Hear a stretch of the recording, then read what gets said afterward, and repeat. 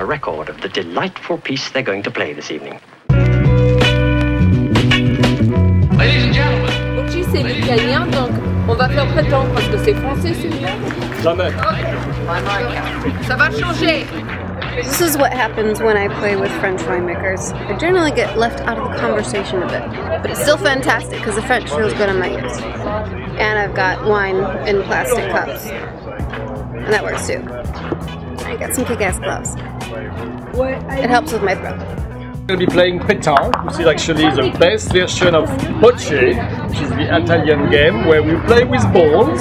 You play with balls, and it's quite fun. Fantastic. Yeah, that's what this is anyway. Play with yours? Sure, here we go. What are the twos? That's a nice set of balls. That's what she said.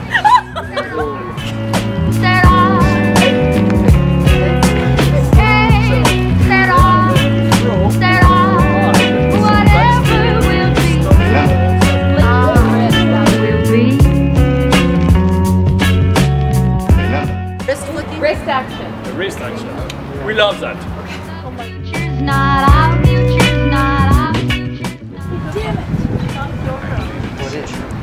You know what I say in times like these? You win some and you lose some. That's the way. Did you do good? Yeah, I have 2 points. Oh, that's fantastic. Everybody seems to be staring in one direction. People seem to be frightened, even terrified. I want everybody to understand.